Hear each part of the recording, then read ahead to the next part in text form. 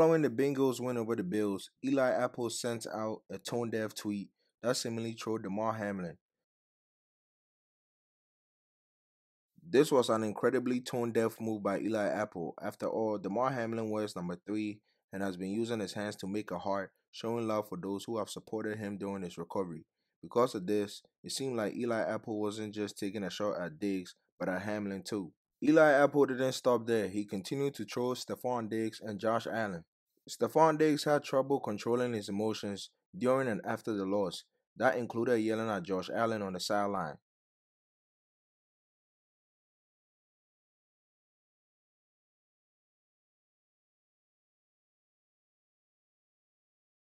So Eli Apple took to Twitter to troll by quote tweeting the video of the incident and suggesting they need couples therapy.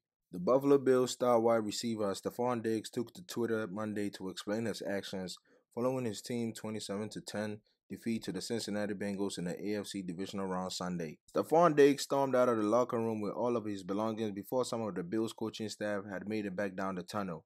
Duke Johnson, a member of the Buffalo Bills practice squad, stopped Diggs before he left Highmark Stadium and escorted him back to the locker room.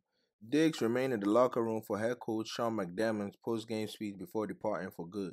Stefon Diggs tweeted his frustrations with his team after playoff loss, writing, "Want me to be okay with losing? Nah. Want me to be okay with our level of play when it's not up to the standards? Nah. It is easy to criticize my reaction more than the results."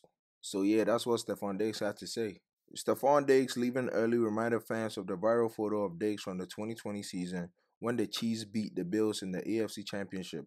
In that instance, however, Stefon Diggs was the last Buffalo player seen on the field as he watched the Chiefs celebrate on the other end. Josh Allen addressed the incident with Stefon Diggs after the game with reporters. "He's a fiery competitor," Josh Allen said in the post-game press conference. "He wants the ball. Whatever it was that we couldn't get him the ball tonight, we are going to learn from that." Stefon Diggs finished the game with just 4 receptions for 35 yards, while Allen put up a mediocre performance through the air, completing 25 of his 42 attempts for 265 yards with no touchdowns and 1 interception.